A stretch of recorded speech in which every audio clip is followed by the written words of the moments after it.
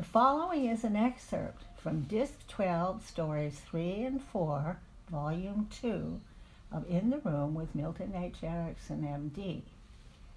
To purchase these DVDs, and I hope you'd like to, please go to MiltonEricksonDVDs.com. Thank you. I'm on a road test, and he's only going to be able to stay the 1 day now.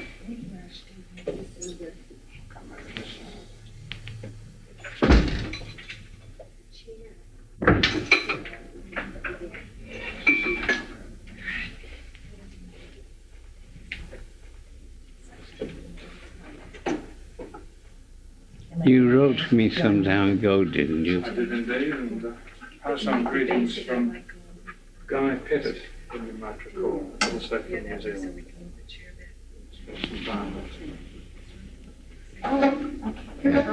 How much experience have you had? Sit down. About 3 years, I would think. I work in a general hospital in Wellington, teach in a medical school.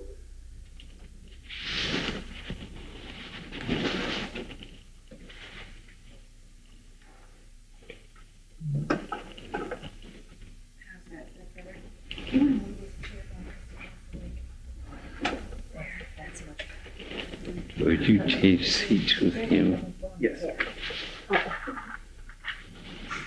The hardest of this, God, so.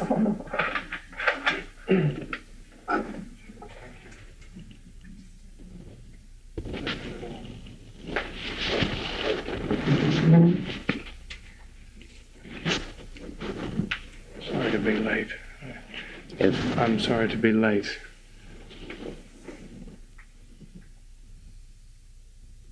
Well, I think everybody's happy you're late. They all have a chance to get a good, clear look at you. I'm sorry they weren't late, then I could look at them. That's right. That's your loss.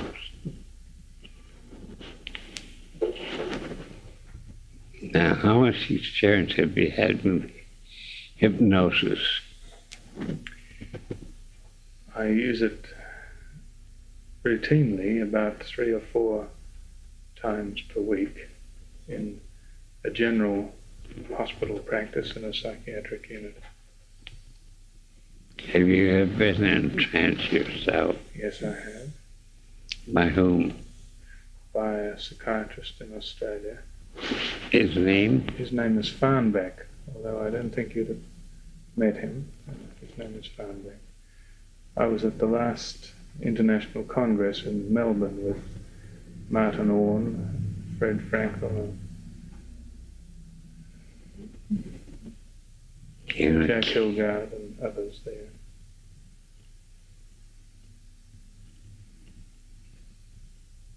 And being a stranger here, you're very much under scrutiny. Are you in a trance or not? Am I in a trance now? Mm-hmm.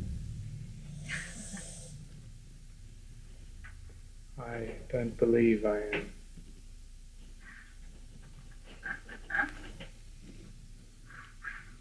You heard that, didn't you, Carol? There's some prehistory to that comment. There's some prehistory to that comment. Oh, yes. Indeed.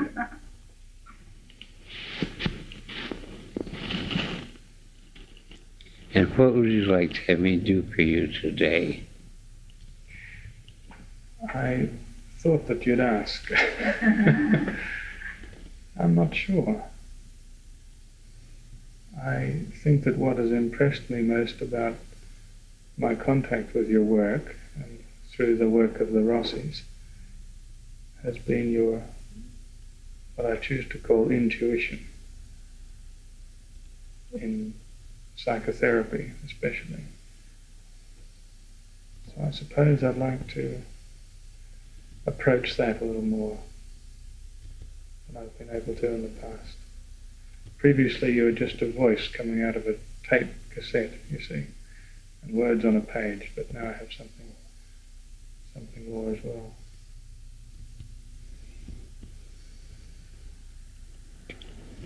Yes, you come from New Zealand. I do. What do you know about Australians? I'm an Australian, in fact.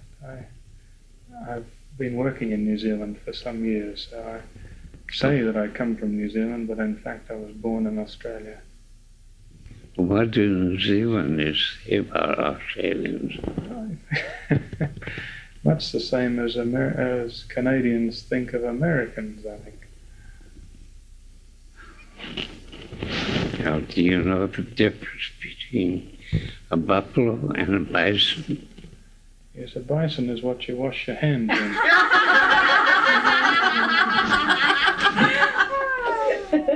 Yes, you are an educated Australian. There's a few of us around.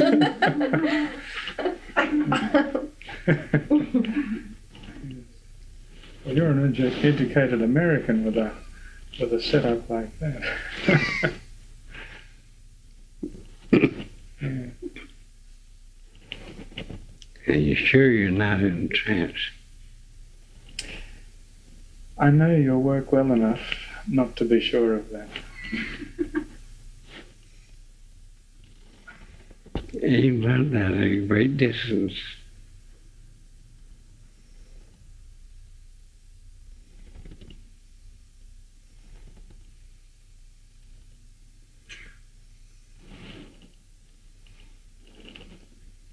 What do you think a trance is?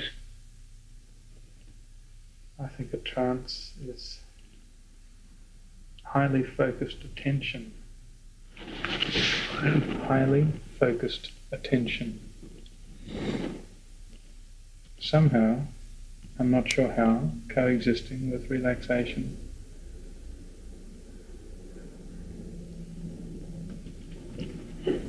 I used to be much more specific in my definition, but I've learned respect. All right. For convenience sake,